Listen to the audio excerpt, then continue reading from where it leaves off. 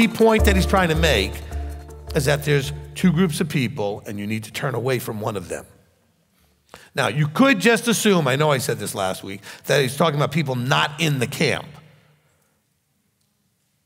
Oh, I'm sure that's part of it, but no.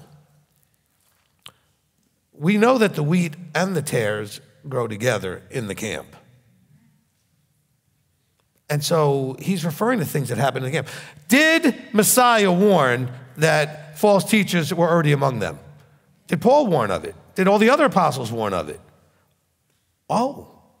I mean, people inside the camp are being a problem. And the camp is being confused that's a big problem with Galatians, right? The camp was getting confused and starting to go in a direction that Paul had never told them to go. And they weren't going in a direction completely outside. They were going to a direction that was kind of sort of like, but a little bit different.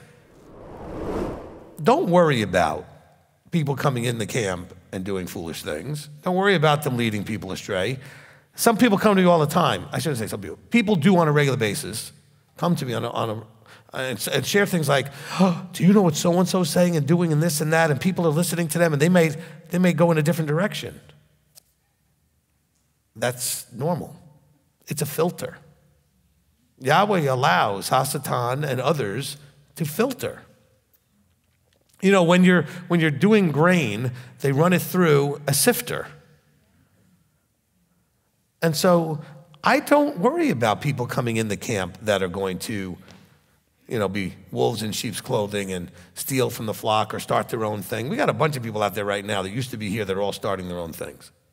And you're welcome to go. It's a filter. And imposters. What's an imposter? Something that looks sort of like and is representing itself to be something that it's not. Yes or no? Simple, right? Evil men and impostors shall go on to the worse, leading astray and being led astray in the camp. Can we all agree he's talking about in the camp? He's telling Timothy, you as a leader in the camp are going to see these things happening in the camp. You need to know about it. Oh, but Rabbi, we don't like the way you talk about that group over here and this group over here. Have you seen what they're doing? Does it look like imposters to you? Oh, I don't like the way you're talking about them. You judge for yourself. In other words, we should all be on the same page. So don't you tell me, and don't listen to these other ministries out there saying that somehow we're not supposed to be on the same page. That is garbage. I know it's a struggle to get to the same page because you all want to just hold on to my emotional investment in my idea, so I have to hold on to it. But that's garbage. It's scripturally wrong. Period. That's what it says here. You are to come into fullness of the unity, these fivefold are to help you get there, to the fullness of unity, right? They're perfecting the set apart ones until we come to the unity of belief so that we're not tossed about by teachings. So what beliefs are we talking about? The ones that have to do with teachings. And it takes a maturity, because he says we're not to be children anymore. Because children don't have the maturity and stability to be in unity of belief. What scriptures is he talking to Timothy about? The New Testament? Didn't exist yet. He says, all scripture is breathed by Elohim and profitable for teaching, reproof, setting straight for instruction in righteousness, that the man of Elohim might be fitted, equipped for every good work. So why is he referring now to scripture after all this false stuff? He's saying because they're going to at some point say things that don't line up, and you're supposed to know better and catch it. Because it has to line up with the scripture. And now let's understand, we have different writings in your book. Scripture is Genesis through Malachi or 2 Chronicles, the Old Testament. Okay, the Tanakh. I'm not diminishing the new. It has see, we're learning about labels, aren't we? Like evil is a label we didn't understand correctly. The New Testament isn't any less valuable than the Old Testament. It just is called by different phrasing, okay, different label. What is reprove? Correct? Set straight? Okay? So when I tell you there's other stuff out there that you shouldn't be playing with, and it's fire, and it's dangerous, and it's going to hurt you, You could think I'm just being a cultist leader who wants everybody only to listen to me, or you could listen to it as reproof.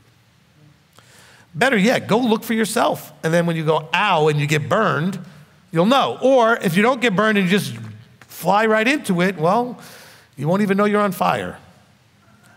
And it won't be the fire. Some of those places think that they've got that charismatic fire going. It's a whole different thing. He says, they will heap up for themselves. What does heap up? They're going to have an abundance of like a multiplicity of teachers. Do we not see that today? Absolutely, especially with the freedom of access that the internet gives you, to a never-ending flow of possible teachers on any subject.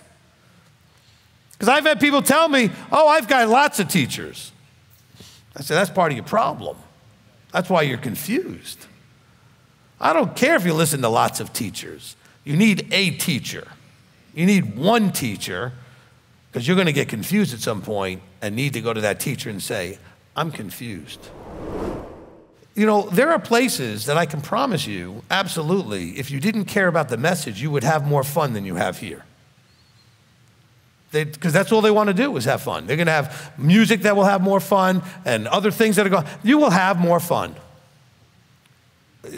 Is that what you really want, though, is more fun?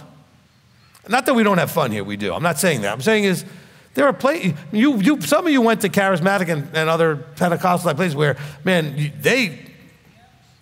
you went home sweating because you had so much fun. All right? Because you were rolling and dancing and screaming and running up the aisles and running around. I mean, you had fun. You cut loose like crazy. But is that sober-minded? Oh, but that was just our emotions. Yes, and you were chasing the emotion as opposed to the emotion being an expression of where you really are. Count it all joy.